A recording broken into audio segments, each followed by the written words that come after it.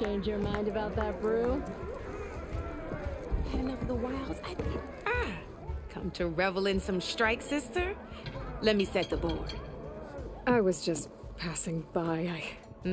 First timer, huh? Don't worry about it.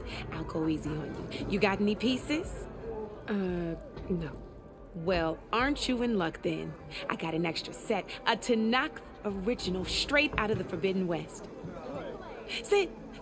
I'll run you through it in a hot spark. I'll give you something special if you win it on my boards, too.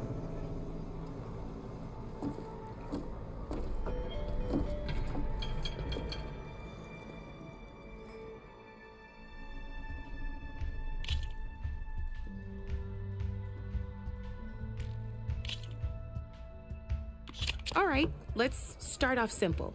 The Tanakh like to say that Machine Strike is a game of pure strategy. We each get a set of pieces. Each piece represents a kind of machine, and each machine is worth a different number of victory points. And to win the game, you'll need to gain 7 victory points by destroying the opponent's machines. It can be tricky remembering the details of every machine, so we use these notes to keep track of them. You see that number on the top right corner? That there is how many victory points you'll get for destroying that machine. Notes also tell you how far a piece can move, how powerful their attacks are, the distance they can strike from, and of course, their health. Okay, that's enough for now. Let's just play. I'll explain the rest as we go. I own the board, so I get to choose who goes first. Since this is your first time, I'll let you go. Usually you get to choose which pieces to set on the board, but this will do for now. Pick up that machine piece to your right, and move it forward. And remember, each machine can only move a certain distance. Take a look at your notes if you need a reminder. Easy enough, huh? Now, you get to move 2 machines each round, so go ahead and pick a second machine.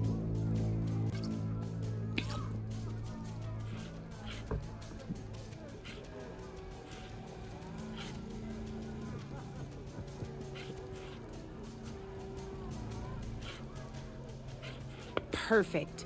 There's not much else to do for now, so just end your turn. We're forging onwards. Let me move my pieces here. And we're back to you. This time, why don't you try attacking one of my pieces? Try with that machine on your right first.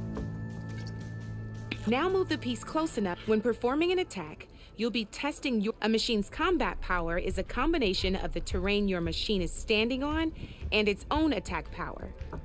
This board only has grassland terrain, which has no effect on a machine's combat power. And your current machine has 2 points of attack power. So in total, your machine's combat power equals 2 points. Since my machine isn't the one attacking, it has 0 points of attack power. And just like your machine, it's not affected by grassland terrain. So right now, the difference in combat power between the 2 machines is 2 points. This means your machine can do 2 points of damage to my machine. Did you get all that?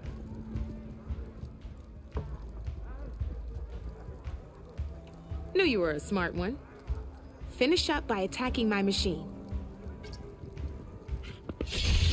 Not pulling any punches, huh? Now grab that second machine of yours. See how your machine can't move close enough to attack mine? You can make your machine sprint. That lets it move 1 space further. Try it out. Downside to sprinting is that your machine can no longer attack. Now, some players like to take a risk and overcharge their machine in cases like this. Overcharging lets you attack after a sprint, but it will damage your machine's health by 2 points. So use at your own discretion. Let's try doing that now so you can see what I mean. That's about it for your turn then.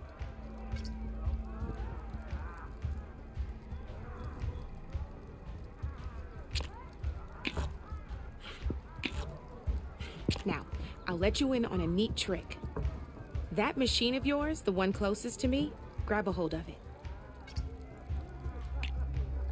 Same as in the wilds, machines have both armored points and weak points. You can see them marked on the pieces. Blue shows where their armor is thickest. Hit them there and you'll do some damage, but not a lot. Now, red shows the machine's weak points. Hit those and you'll deal a mighty blow. Here, let me show you. Rotate that piece so your machine faces mine. Now let that machine have it. Off the board she goes, and there's your first victory points. You don't have 7 of them yet, so let's keep going. Your machine attacked mine, but hasn't moved yet. Go ahead and move downwards towards my remaining piece. You've already attacked a machine and moved your piece. But if you overcharge your machine, you can attack a second time. And by the look of your machine's health, you'd be sacrificing your piece to defeat mine. But sometimes that can be a good thing. Overcharge your machine to attack mine. Ain't that a thrill? Now, because your machine was knocked out at the same time as mine, we both get the victory points our machines are worth. Good news is, since you're the one attacking, you're gonna receive your victory points before I do. Which means you can reach the coveted 7 victory points first. That's why sometimes losing a piece can be the best way to end a game in your favor. Now, you'll notice you didn't get quite up to 7 victory points this time, but you did destroy all my pieces. That means you're the winner! That wasn't so hard, was it? Just remember to always check for the best terrain to attack from. You'd be surprised the advantage you can gain over an opponent like that. I know it saved my behind in a game or two. I'll try and remember that. Oh, before I forget, these are all my spare pieces. I want the Savior of Meridian to have them. It's a small set to be sure, but it should be enough to get you in on any strike games you find out there. You might even fancy looking out for them strike carvers. They've got all kinds of unique pieces that can turn a game in your favor, though they'll need the right materials to craft you one. Or you might find them in the wilds if you're lucky. I know I've lost my fair share of pieces after a night of machine hunting or brew hopping. No need to thank me. Always a pleasure to help out new strike players. Now, if you feel like playing a real game, I've got plenty of other boards.